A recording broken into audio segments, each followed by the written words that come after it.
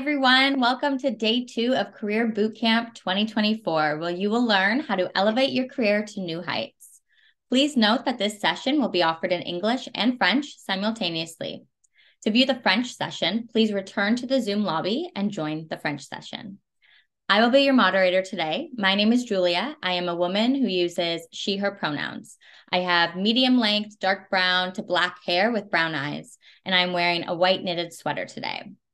I have been working in science policy since starting my federal public service career in 2021, and I currently work as a policy analyst at the Department of Innovation, Science, and Economic Development. I would like to acknowledge that I'm joining from the traditional unceded territory of the Algonquin Anishinaabe people.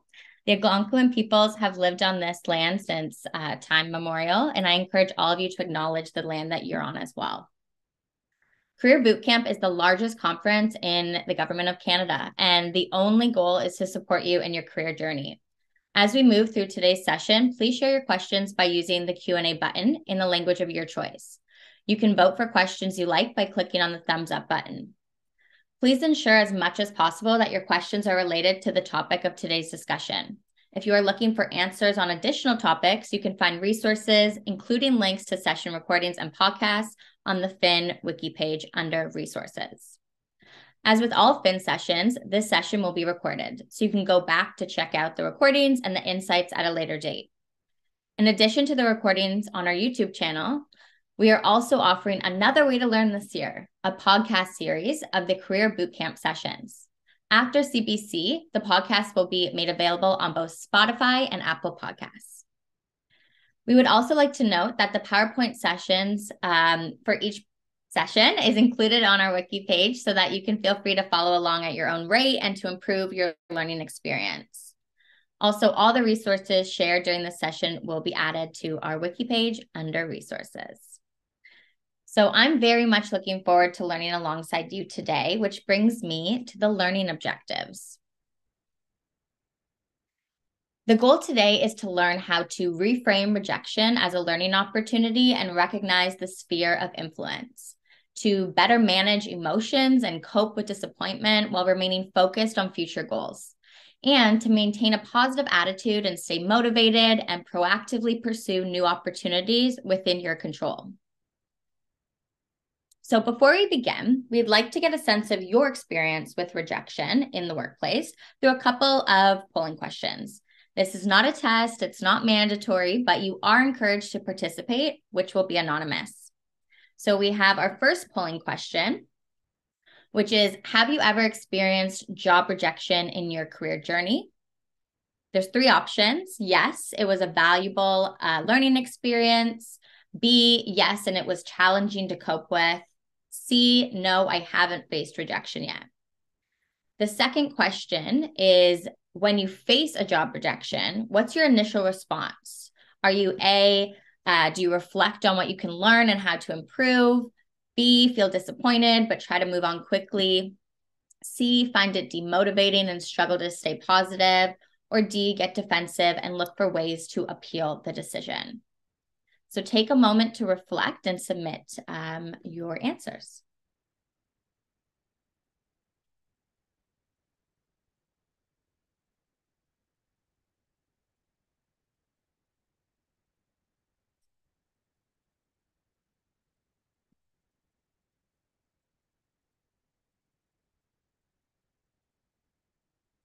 Give a little bit more time until we share the results. All right. Okay, so the first question, have you ever experienced job rejection in your career journey? The majority said yes, and it was challenging to cope with. With the second most popular was yes, and it was a valuable learning experience. And those both can be true at the same time, right? The second question, when you face a job rejection, what's your initial response? So the response that received the most votes was that you feel disappointed, but you try to move on quickly. And then a little split between that reflecting on what you can learn and how to improve, as well as, feeling demotivated and struggling to stay positive. but no initial defensiveness. So all your feelings are valid. And this session will reaffirm that really, and hopefully teach you just some new ways to process and frame your emotions. So I'd like to now introduce our panelists who we are fortunate enough to have with us today. Our first panelist is Andrew. He uses he, him pronouns. He is a neuroscientist by training and currently an assistant director of the Behavioral Insights and Experimentation Team at Immigration, Refugees, and Citizenship Canada. He is passionate about social impact research, equity, systems change, mentorship, and community building. Our second panelist is Jose, who uses he, him pronouns. He is a young professional with 5 years of federal and provincial government experience. Jose currently serves as a technical marketer at the Canadian Digital Service within the Treasury Board Secretariat. If you mind just, thank you, switching that slide there. Jose is passionate about compassionate self-growth and the empowerment of youth through mentorship. And our third panelist is Taya, who uses she, her pronouns. She has over 15 years of professional government experience. Taya is currently a communications specialist for the Canadian Food Inspection Agency, and she is passionate about community building, globetrotting, and the color turquoise. So I'll now actually be handing it over to Taya, who will begin the presentation by talking about how to identify emotions. And then Jose will later discuss the sphere of control, followed by Andrew, who will focus on actions within our control. And then we will open it up to audience questions. So over to you, Taya. Thank you. Awesome. Thank you so much, Julia. So just to describe myself, I'm an incredibly beautiful woman with could you imagine if I did that? To honestly describe myself, I have blonde hair just below my shoulders, blue eyes. I'm a woman. I'm wearing a black blazer, and I'm 39 years old. So I got a lot of setbacks to talk about, but I'm going to choose one just for the sake of time. So today we're going to discuss the wheel of emotions and how we can go from experiencing some of those difficult, challenging emotions like feeling sad or mad or scared in the most productive and healthy of ways, so that we can once again start to feel some of those emotions that feel really good inside of our bodies. Emotions like feeling peaceful or a sense of having power in your life or feeling joy. And so I'm going to share with you my biggest setback and how it impacted my life, both personally and professionally. So in 2016, I was going about my life, doing my thing, having a good time. And then all of a sudden, out of the blue, my mom, who was one of my best friends in life, was diagnosed with stage 4 pancreatic cancer and given 4 months to live. Shortly after she passed away, my grandmother, who was like this amazing woman and like a second parent to me, passed away unexpectedly. And a year after that, my dad was told that his cancer had spread to his bones and he didn't have much time left. So yeah, I was in a pretty dark place for sure. And I think I experienced every single emotion on the more challenging side of this wheel that we're talking about today. And I started to feel myself disengaging from my career and from my personal life. And so I did, as someone does when they're experiencing uncomfortable feelings. I tried to run. So I would pack my day full of distractions to the point where I was mowing the grass at 11 o'clock at night and putting up a very inappropriate number of string lights throughout my backyard garden. Because surely if I could light up my external world, somehow I could light up my internal world. Much to my dismay, I realized that I couldn't run from those feelings because unfortunately, they follow you everywhere you go. So I had to face them head on and process them. And it's through that journey, which I'm still on, by the way, continuing to learn and evolve in that way, but I learned the power of the questions that we ask ourselves. And now, oftentimes, when we're going through a setback in our career or our personal life, we ask ourselves questions like, why me? Like, why does this happen to me? Why do I never get the jobs or the promotions? Why do I always get the boring work? Why does my boss hate me? Whatever question it might be. And those questions just suck us further into the quicksand and leave us stagnant in our lives. Whereas if we ask ourselves different types of questions, like, oh man, I'm really in a funk. Like, how can I get out of this? How can I get the help that I need and I want? What resources are available to me out there? And how can I create the life and career that I truly want and deserve? Those types of questions are action oriented, solution based questions, and they are game changers. And Mel Robbins, who is this, if anyone knows her, she's a best selling author and a podcaster. And she has this great exercise that she does with her clients. And she says, take out a piece of paper, draw a line down the middle, and in your mind, think of a point in your life when you were happiest. And for the sake of this, we could say when you were most fulfilled in your career. And on the left hand side, write down what your day to day activities looked like, who you surrounded yourself with, and what your daily habits were. And on the right hand side, do the same thing, but for your current reality.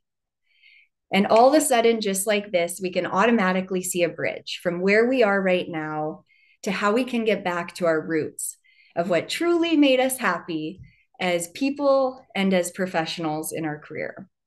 And I know we're limited on time here, and I could go on forever because I feel very passionate about this subject. But I leave you with this. I promise you, if you ask yourself good questions, it will change your life in the most beautiful of ways. I know it certainly has for me. So thank you so much for having me here today and allowing me this time. And I'm going to pass it over to Jose so I don't take up any of his time. Thank you, Taya. Hi, everyone. My name is Jose. I'm a Latino man with short, wavy hair. I'm currently wearing a striped button-up shirt with orange and white stripes. Taya, thank you so much for that wonderful share. I really appreciated how you touched on the importance of asking yourself questions and at the core, identifying what to do next after facing something like rejection from a job or rejection in general is fundamental to moving forward. And the model I personally have found really useful is something we call circles of control, which are made up of these. You see them on your screen. And on the outside, in the furthest circle, are the things you can't control. In the middle, in this nebulous area, are what we call the sphere of influence. And these are the things we can indirectly affect or sway through our actions and relationships. I'm going to dive into some examples in just a bit. And where we should always start when trying to find our footing, when trying to determine what to do next, is that sphere of control, the things you can directly do to work towards that outcome that you might seek. I'll share a quick story about when this came most in handy for me. When I graduated from university in 2021, I was lucky that I went straight into a role here in the public service at the Canadian Digital Service. Back then, I was focusing on managing events for our organization. And after having done that for some time, I found myself at a crossroads where I was struggling to decide what I wanted to do with my life. And what they don't teach you in university is once you graduate, it's really within your control to start paving that path forward for yourself. And maybe, many of you might still be in university. Many of you may have recently graduated. If you're feeling this way, know that it is normal. I feel most people go through this realization at some point. And two, understand that it will take time for you to find, for you to find that direction. And that is the privilege of self-actualization. A lot of us have the privilege of choice, and that can be a little bit overwhelming. Our spheres of control, determining what's within our control to go towards that can be really helpful in starting to make progress, whether it be, again, bouncing back from a rejection or just determining what it is that you might want to do next.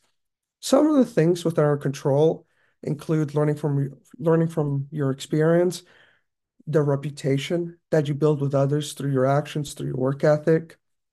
In the context of government processes, that includes how prepared you are for the process itself. One I would recommend you always start with is your self-care, especially if you've been rejected from a job. It can be really challenging. It's important that you allow yourself to feel those emotions, and Taya provided you with a great framework on how to do that. By taking care of this first, you are setting yourself up to succeed in everything that follows. Another one I really like personally is professional development. Even if your role perhaps is not as fulfilling as you might want it to be, and you're looking to make a change, the government does provide with many professional development opportunities, including events like this. And you might even have a professional development budget. What I love about professional development is it enables you to try something new at minimal risk. Let's say you do communications and you might want to dive into marketing or bring that into your role. I did that myself. It Professional development enabled me to learn what marketing was without leaving my role in communications. I could go on and on, but we are limited on time. To touch on the sphere of influence, again, these are the things you can indirectly control. Things like your professional network, who you choose to connect with, how you build those relationships, and the reputation that you build. While you don't have direct control of how people perceive you, you do have control in putting your best foot forward. And kind of tying into that is also building your personal brand. What kind of work or leader, collaborator do you want people to think of you as? Backing those up with Backing those up with actions can enable folks to develop the right perspective about you. Next slide, please.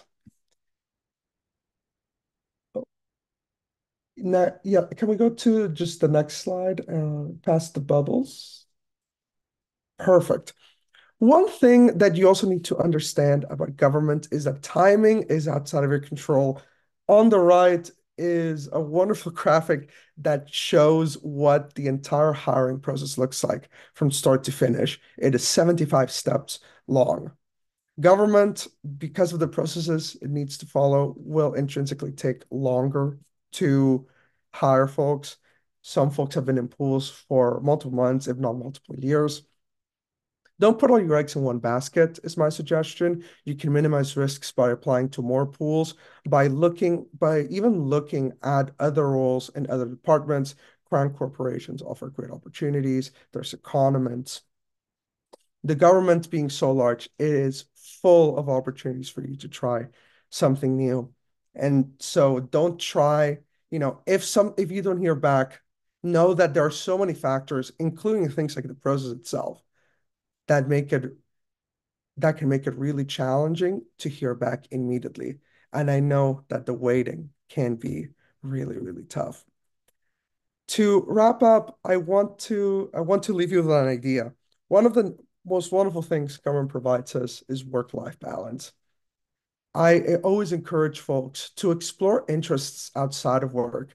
Myself, I lead tours of international students with international students across the US and Canada in my free time. I personally really enjoy it, and it really does fill my cup. The work-life balance that government provides me enables me to organize these events outside of my work hours and on weekends. So 10 out of 10 recommend, if you have a hobby, if you have a passion, a business you might want to start, definitely pursue that outside of work, because we do have this privilege of work-life balance. To conclude, I'm sure you all have heard the phrase, the world is your oyster. But what people don't know is what the entire phrase actually says. It's from a Shakespeare play called The Mayor Whites of Windsor.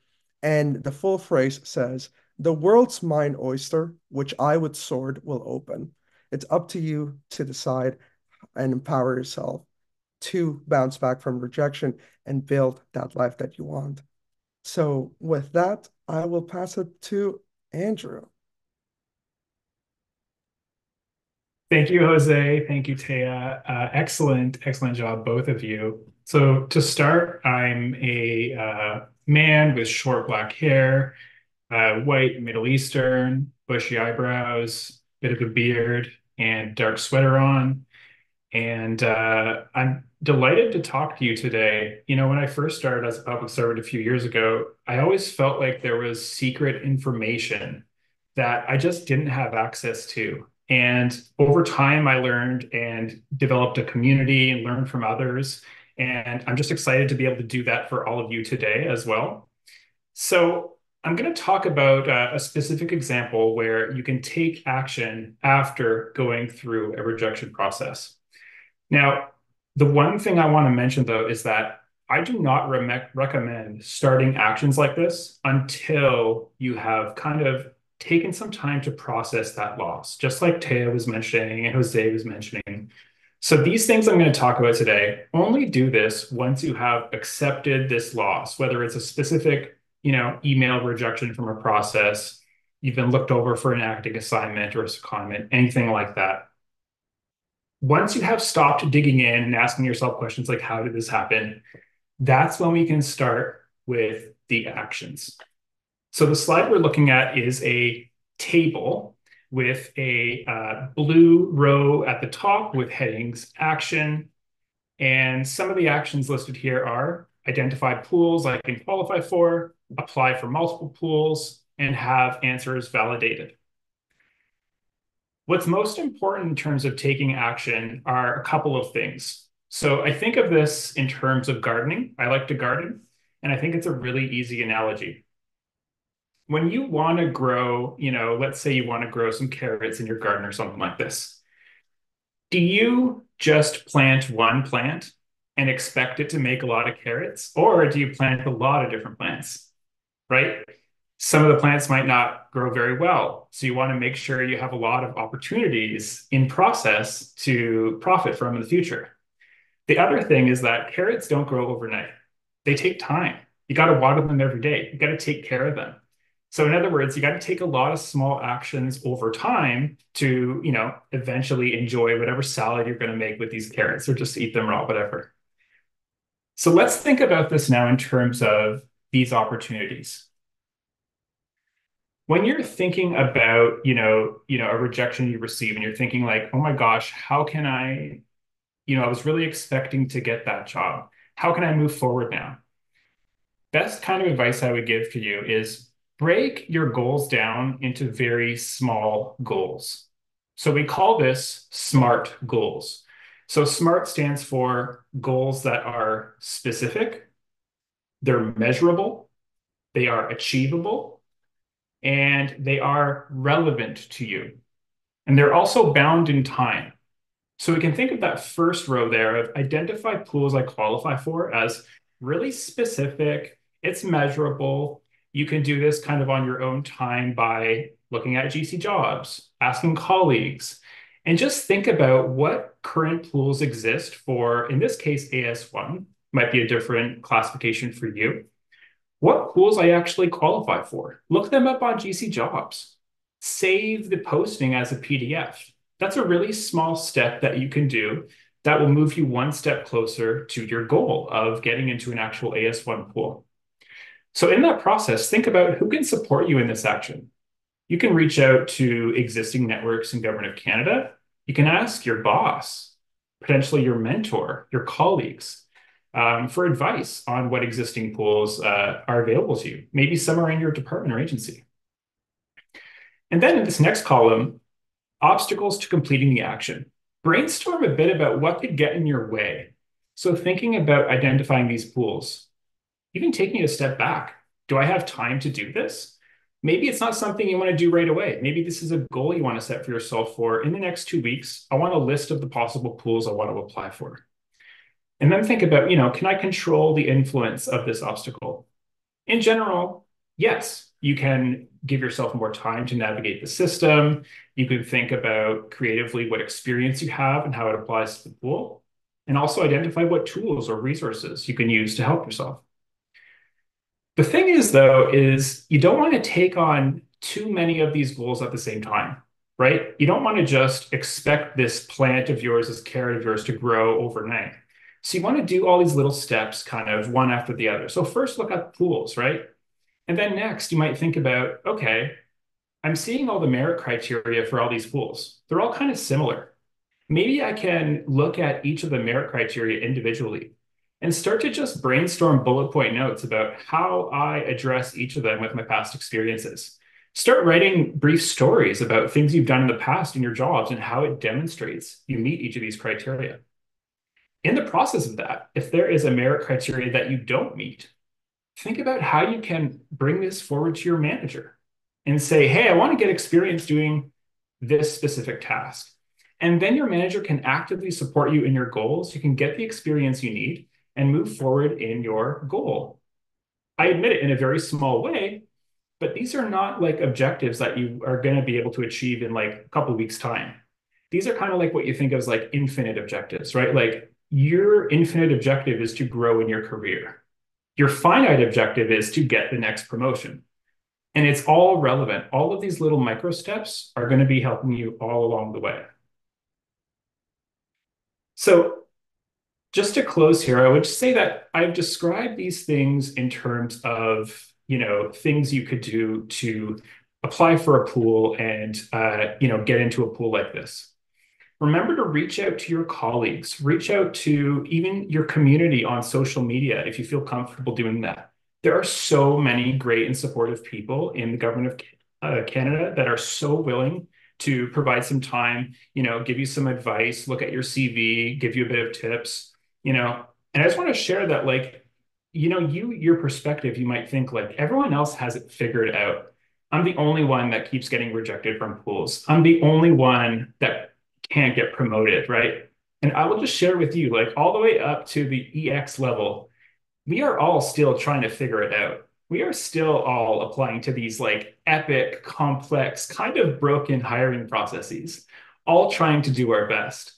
And so just keep that in mind. We're all dealing with rejection all the time. And so what matters for you is to think about how you can overcome it in these small ways by giving yourself time to take these small actions and also creating multiple opportunities for yourself for success. So don't just set up one information interview with someone that you kind of know. Maybe set up 5 and see how their answers differed or were similar. Don't just apply to one pool, apply to like 5 different ones. Even if they're not your quote unquote dream job, you might just find that you're interested in the end, or just doing the process was a good experience for you. So that's what I will leave with you today. There is a worksheet that you see here available on the Fin page. And I would just say that take these proactive steps and be flexible in your plans. And even being here for this session is one of those steps and getting this information. Thank you. Passing it now to Julia for the Q&A. Thanks, Andrew. And thank you all for that wonderful presentation. I resonated with a lot of what was said, and I've already learned a lot. So I'm excited to learn more through your responses to our audience questions, which we will now move to. Just a reminder, you can use the Q&A function to submit your questions, and you can vote for the questions that you like by using the thumbs up. And we'll go through them based on the most votes. I think actually like each of you have responded to some of these questions in some ways, but we'll still look at them, and maybe you'll have some new insights. So let's start with the first one. I feel like Andrew, you kind of just touched on some of this, but a lot of people are interested about how they can identify points of improvement. So especially if employers are not able or willing to provide feedback, how do they know what they're supposed to improve on? What are some resources available to work on things like improving your CV or your cover letter, or, things like that that can get you that next job? So this is a very good question. I think the first thing I would share is that in Government of Canada, thankfully, most hiring managers, depending on what stage you were screened out of, are willing to give you some feedback. That feedback might be very generic, not very helpful, but it's a start. Others will give more feedback in more detail, which is great. But let's say they don't give any and you just don't know what happened. Let's say you got screened out in the early phases, or you did an interview and you didn't proceed to references. There's a couple of things you can look into. So the first thing I would do is use the stage at which you were screened out as data. But just keep in mind that it's a single data point. So what do I mean by that? If you were screened out, obviously that means they read your CV and your screening questions, and you did not match the criteria. So it's possible that, number one, you don't have the experience. It's also possible that they misinterpreted what you wrote and they thought or perceived you to not be matching the experiences. It's really hard to do a objective perception of your own self sometimes. So I find it helps to ask a colleague to just say, hey, here's what I submitted for this job. Here's what the posting looked like. I think I match it. Can you just have a look and let me know where I think I'm not really putting my best foot forward? Sometimes it's just a matter of using the right words in describing your experiences. Sometimes it's a matter of using the right approach where you want to have, talk about what actions you took, what was the result, using the STAR method and kind of describing your experiences. You might not level up entirely in the first couple of applications, but again, this is an infinite kind of game, right? It's all about gradual improvement over time. Each application you make is going to get better and better. And so that's what I would recommend. And to not think about this as like one application or nothing, to think about all of this as a continual learning process.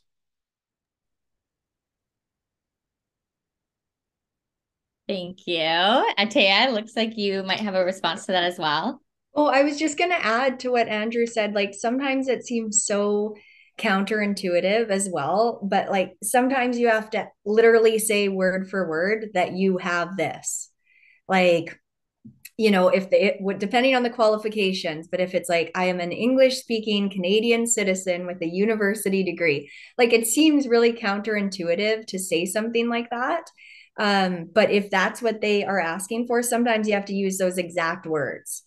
And which always feels weird to me, but it's also government. So it's a bit more bureaucratic, right? Because they have a checklist on their end where they're just like, okay, yeah, they've stated it, check. And then obviously when you're providing like job examples and stuff, you have to say you have it, but then you also have to say how you have it, when you had it, like whatever, that kind of detailed information as well.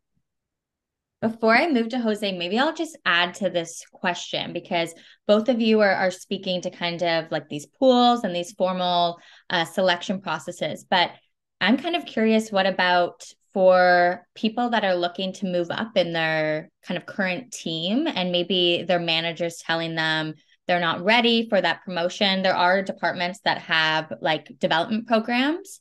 So as long as you meet those competencies, you can move forward. But if you're just being told like it's not the right time, but you're not really told on what you need to improve on, that can be really challenging. So maybe I'll just add that in, but I'll move to Jose for you to respond. It was just to add to Taya's and Andrew's comments, plus one to what Taya mentioned about you explicitly including the wording from the position. From advice that I've received from recruiters and other HR professionals, even synonyms that sound like what the position includes can get you screened out. So a tool I personally like to use, and I've just included it in the chat, is JobScan. Here you can upload or you can copy and paste the position and you can upload your resume and it'll tell you um, how well your resume has incorporated all the keywords from the position. You can work with this to start increasing the percentage match, which hopefully means that your resume doesn't get that you reduce the chance that your resume gets screened out. That sounds like a very useful tool. Thank you for sharing. Are we happy to move on to the next question? Okay, fantastic. So this attendee wrote that they find it hard to network with professionals in their industry, and they're looking for some basic steps to just start building a network and how that can help with job rejections.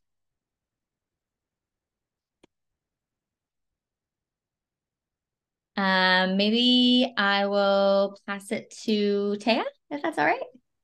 Yeah, so I was just gonna say, like, I remember when I was fresh out of university and starting my career, I also found it very awkward to network, because I envisioned it like you had to go schmooze your way around a room where you didn't know anyone and start small talk. And that never really resonated with me, like just as a person. And so I think it's important to acknowledge what types of events or networking opportunities feel right to you, and if it doesn't, then that's okay. There will be others that feel more natural to you.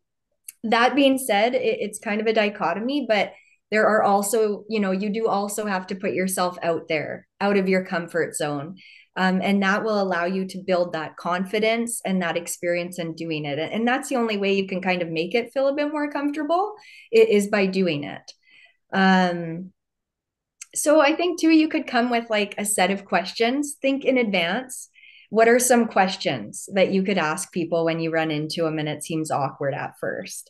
Some conversation starters, stuff like that, that just again helps you feel a bit more comfortable in those situations. Just looking at some notes that I wrote down here. Also saying yes to things in terms of building your network.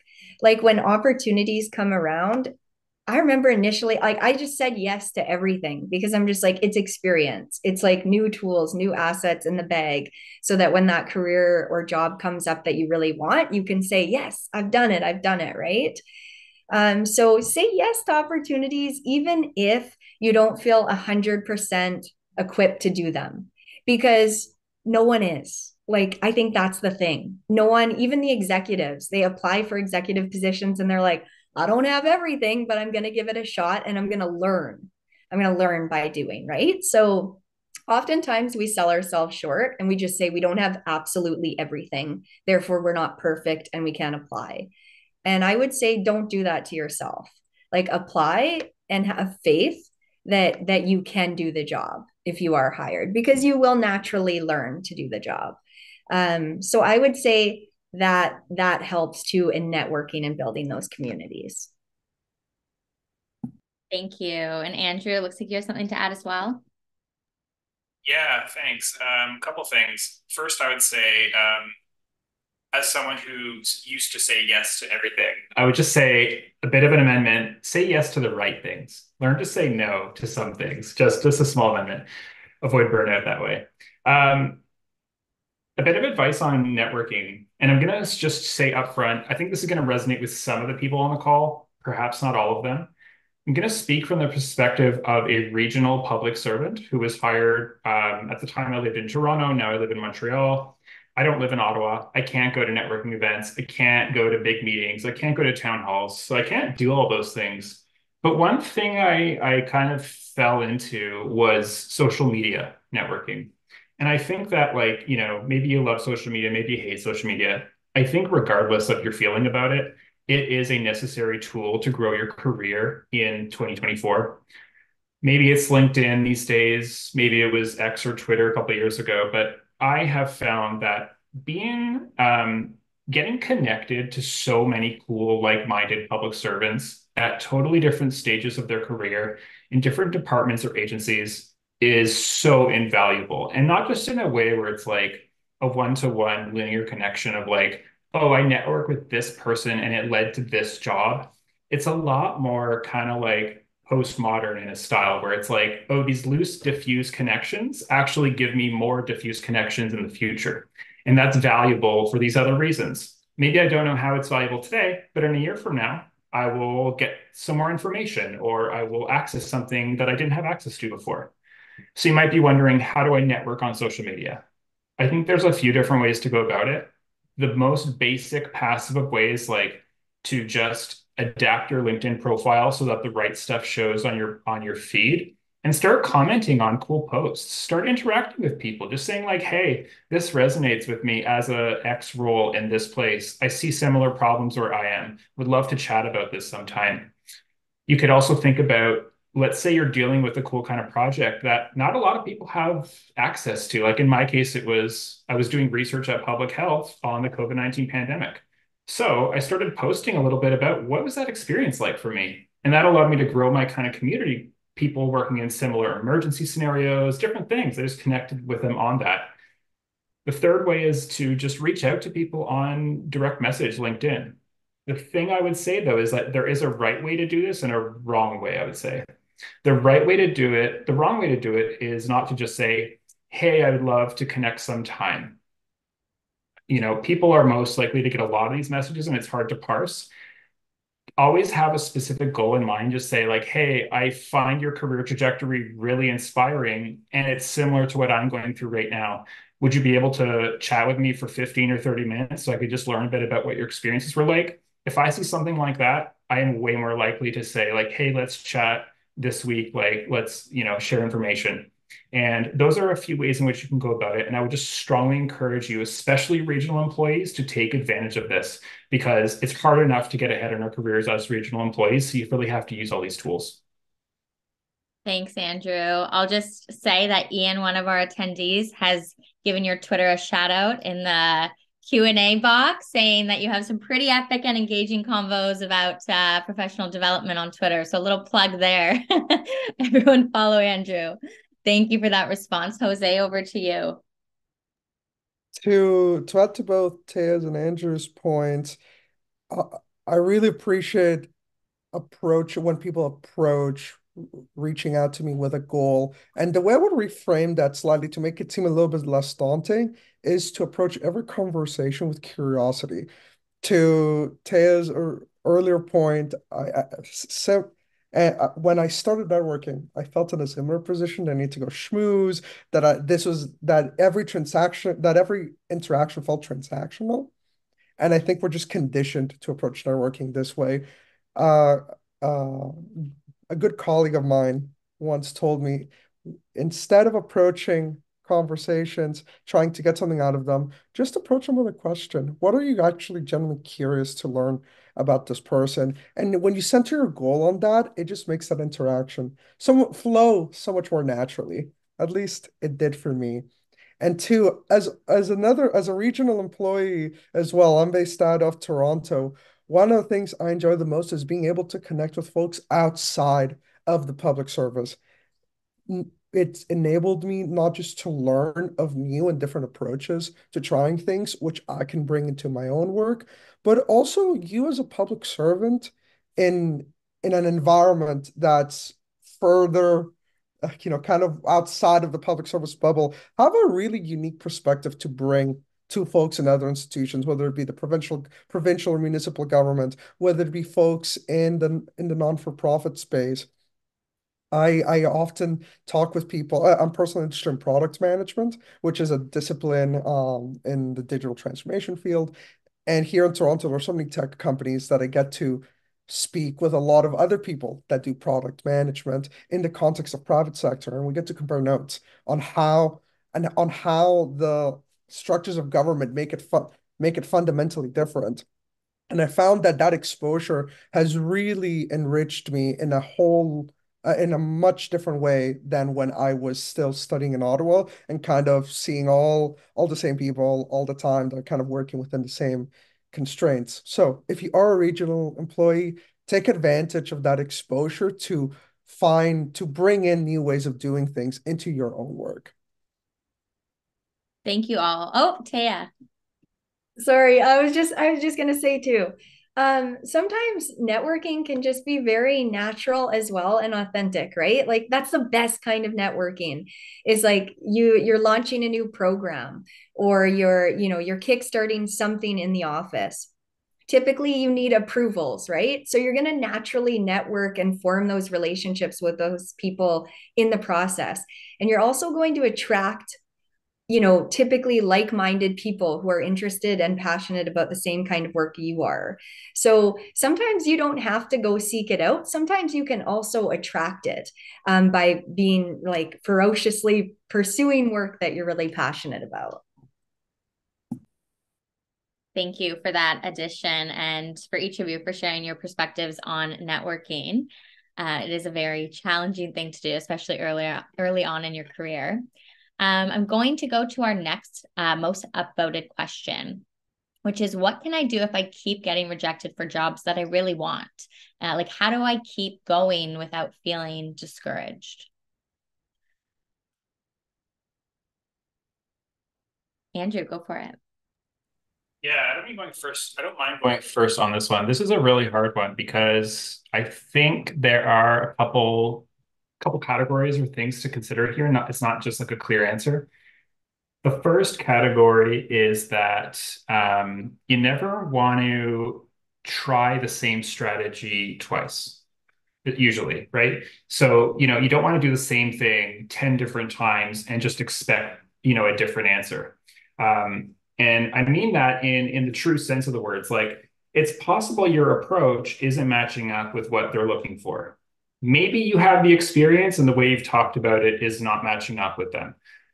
Not that you don't have the experience, but you're just not matching up. So if you're getting multiple rejections for the same role, I really strongly consider you to encourage you to take a moment and just stop doing the same thing and try something different. I don't know what that different approach looks like depending on your situation, but I think all the tools we talked about earlier would help. And think about concretely all those rejections you've had. Are you using the same approach? Maybe you are changing your approach and you're still not finding success. In that case, I think you can look at the specific places you're applying to, maybe the specific classification. Maybe you should try applying to a different sort of classification. Maybe you should think about a different level at the sense. I think sometimes we get really stressed out about what our career should look like over time. And we think about like, okay, I should be applying to this level right now because I'm supposed to be that level by next year. And honestly, in reality, it's not necessarily like that. Again, this is like a long journey that we're all on, right? And sometimes taking a lateral move somewhere else might be in a place that has more opportunities. Maybe there's more acting assignments there. Maybe there's more promotional opportunities. So I would just say, like, those two categories of things, don't keep trying the same thing over and over, expecting a different result. Really take some time to reflect on why your approach isn't working. Maybe it's something on your side. Maybe it's something on their side. I don't know which it is. But the second approach is just like, just think a little bit creatively about what opportunities exist for you. Maybe that's part of the reason you're seeing rejection, and to just be open-minded about these different things. Sometimes a change can be really good for you for reasons that you didn't even think. Thanks. That was really insightful. And it just made me think of what's in that sphere of our control and what's in our control. And we can control the approach that we use, but not necessarily the outcome. So thank you. Jose? I really appreciated that point, Andrew, especially to your point too, Julia, about identifying what we are able to do in order to move forward. One of the hardest lessons that I learned as I came into the public service was how promotions work. And as I'm sure some of you might know, others might not, in government, unlike other places outside of government, you you your employer isn't able to just move you up if you're doing, if you're delivering really good work. There's a lot of factors that come in to whether an employer has the ability to move you up a category. So, including whether they actually have, they call the HR folks call these boxes, including whether your organization has a box to put you in. If they don't, no matter how good you are, no matter how well you perform, they can't. That there aren't the mechanisms aren't there for you to be promoted per se. So to Andrew's point, lateral moves can be really beneficial in finding other opportunities, especially if you're in a position where you're feeling stuck. So really, really recommend, broadening those horizons And of course, there are so many other factors. The size of the organization can sometimes affect the opportunities. For example, where I work, the Canadian Digital Service, we're fairly small. We only have our teams around 160 folks in comparison to some of our other teams in the department that are like 500, 600. Size can enable you to find more opportunities in that branch, division, department. And so don't take that lack of mobility as a result of your actions or your fault. Rather, think about it in perspective and see if it truly is as it being something out of your control. I'm really glad you brought that up, Jose, because it kind of speaks to that earlier point I mentioned of it's not, you could experience rejection internally if you want to stay at your team, but you're not being, moved up. So yeah, thank you. Andrew? Yeah, I'm glad you brought that up, Julia. I'm going to connect it back to what Jose was saying. How to ask your manager about kind of feedback on why or why not you were considered for an acting assignment or something like that. Even short-term things like a week or a couple weeks, right? These things matter. These experiences help people get ahead in their careers. So the first thing I would say is that managers might differ in how comfortable they are in providing transparency. Unfortunately, it's not across the board. Managers are willing to give you information, but the best way to approach it is not to be combative and demand these answers and say you deserve this opportunity.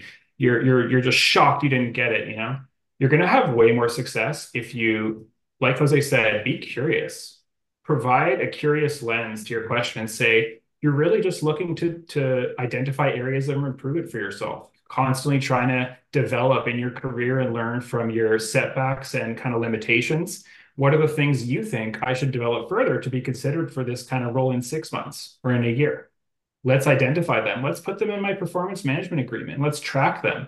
What are the opportunities I can do to get experience doing those things so I'm ready for this in the future? Approach it like that, and you're way more likely to find success.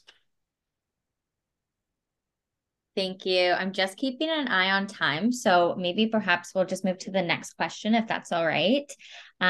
This one comes from Stephanie. It's a bit of a tricky one. I think it goes back to the spheres we were talking about, but how does one navigate budget cuts or, when tight, fiscal environments as the reason for rejection, yet like job postings are still open. So they're still there, but they're not actually, I guess, filling those positions.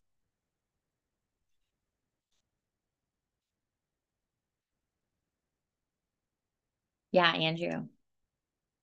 First of all, this is going to be more and more likely the case given the restraints TBS has announced, and maybe more are coming with the new budget. So this is a great question. The first of which is I wouldn't take this as a confusing thing that oh, I should have gotten this job, but the budget isn't there and the posting is still there. Likely that's just a kind of administrative thing that's just the posting is still there, but they don't have the funding for it and they can't give it to you or they can't give it to anyone else. However, to maximize your opportunities, you can ask them, are there any similar jobs in your organization or your branch that are ongoing right now that I might be considered for? Are there any other kind of similar opportunities that might exist in the future that might not exist right now? Do you mind putting them on my radar, given my interest in this role? And just apply for as many as possible. This is a little thing that I think of as a researcher, right? Don't just apply to public health because you have a public health background. Apply to several different places doing similar type of work that you might be doing in public health. Expand your horizons, expand your opportunities. Public service is amazing. You can move around your whole career and learn tons of different things. So that's what I'd recommend. Thank you. And I'm so sad we're almost out of time, but any last minute comments to that questions or any of the questions that we had today? Yeah, Jose. I'll take this as closing statements. I remember researching some time ago how rejection manifests physically in the body, and researchers found that it activates the same part of the brain as the same part of the brain that experiences pain. And so I'll leave you with this. Accept rejection as it being an inevitable experience that's painful. And that's okay. It is a hard thing to process. There's no point in buttering, and there's no point in framing it differently. But it is on you to find your way back to equilibrium and empower yourself again to bounce back. So I'll leave you with this. Pain is inevitable, but suffering is optional. Well, I'm going to sit on that one. Thank you. Taya, last comment? Well, gosh, it's really hard to say anything after that, Jose. That's the perfect closer. And I was just going to say a little tidbit that I think too, if you're not getting positions or whatever, I think that it's really important to track your accomplishments throughout your career as well. And so oftentimes we forget to do that because our work days are crazy busy. But if you put like a time block in your calendar so that, at the end of 2 weeks or at the end of a month, you have an hour set aside in your calendar where you can go through everything you accomplished during that time and have it be like a living document, a Google document or whatever it might be, so that when these jobs do come up, you're not forgetting about valuable experience that you have and that could potentially help you get those jobs. And that's one little thing, but for some reason it's really hard to do. Unless I think you put it into your calendar and like allocate that time specifically. And yeah, thanks. Thank you. I'm so sorry, but we are really at time. I just want to thank, like, a big, big thank you to our panelists for joining us today, being vulnerable enough to share their experience and insight. And I want to thank Finn for hosting this session. You can revisit the learnings on the Finn YouTube page or check out the podcast series whenever questions arise. And if you want to know more about any topics brought forward today, check out the Wiki resource page. Over to you, Finn team. Thank you.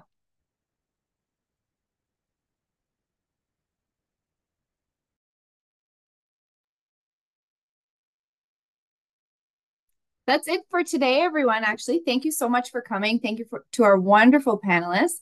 We invite you all to continue joining the sessions. Check out the schedule on our Wiki page, which has been posted in the chat.